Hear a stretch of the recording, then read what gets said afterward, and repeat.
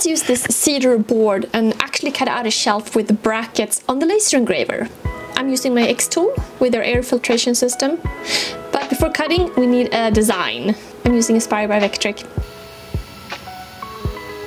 The wood is about 1/2 inch thick, and to get a clean cut we're doing several passes and lowering the focus with each pass. So the bracket here will fit into pieces cut out from the top as well as the back bracket.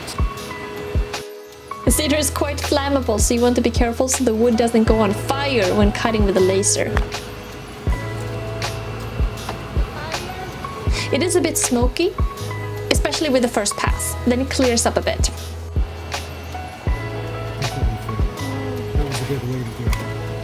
Oh no, design issue with the brackets. They need to be shortened a little bit. We only have a small piece of wood left, enough to make 2 new brackets. So let's prototype first using cardboard. That will fit.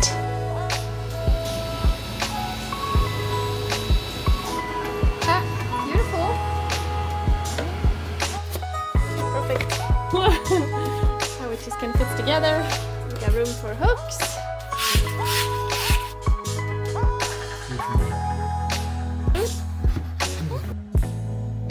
So, nice little shelf all cut out on the laser engraver in solid wood. This one was designed to hold the speaker.